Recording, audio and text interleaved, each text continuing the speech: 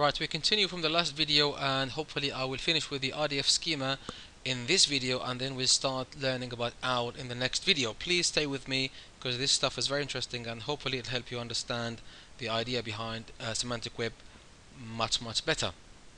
Now, we learned in the last video that, focus on this one please, that using the semantic web standards by adding one property to the metadata about, for example, an existing resource, the example we had before, that resource becomes a member of a class that it wasn't a member of before.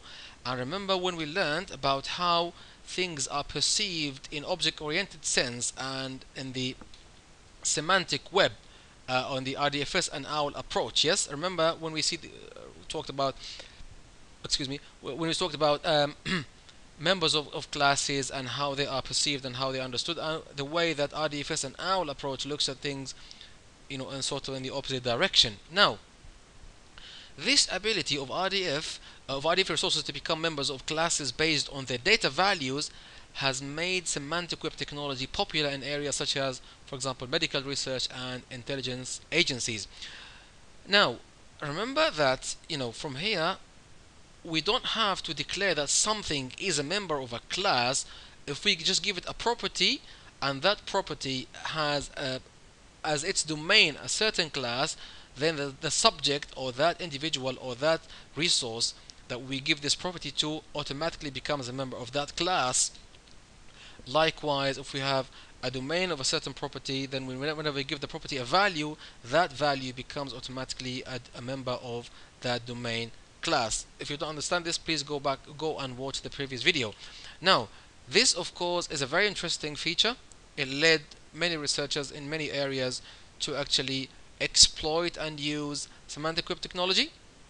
Now, the idea here is that researchers can actually accumulate data with little apparent structure, so they can collect much data where, with little apparent structure, but they can see the structure when they use the semantic web technologies. Why?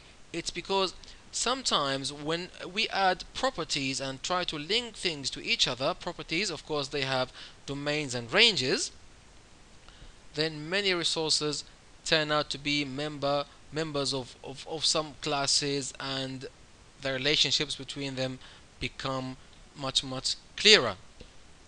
Now, just again to recap, that RDFS actually lets us define classes as subclasses of each other and properties as subproperties of each other. This idea here, this concept here of properties being subproperties of each other, this doesn't exist in object-oriented systems. So this is slightly different, but that's very advantageous. Why? It's because we have more information. We have more information now, and the more information we have, the more possibilities that we have, and we can do more with our data now. So this actually broadens, for example, the possibilities for how we can use Sparkle to retrieve information.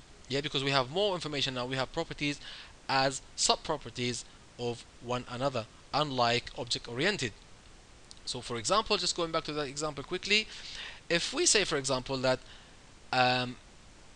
class AB musician that we learned about, we added in the previous videos, if we say in our RDF schema that if that or wherever we add that class, and we say it's actually a subclass of fourth person, so the fourth vocabulary is just to describe the concept of a person or a concept of an individual. Sorry, my phone is ringing. I'll answer it later. It's just vibrating. Yeah. If we add that, yes, then if we query an RDFS aware processor for the phone numbers of all the fourth person instances in a data set that included the two previous files that we used before, then we will get back as a result Richard's phone number. Why? It's because automatically Richard is in the class musicians, which is also in the class of persons. Yes, because we, as we said here, we declared that musician is a subclass of class person. So whenever we query a person, we will get automatically the subclasses of that class or something like that. Now I'm going to stop here. I know the video is quite short, but I'm going to stop here because I need to start from the beginning of video to explain what OWL is and what ontologies are and the rest of the relevant information. Thanks very much for watching, and I'll see you next time.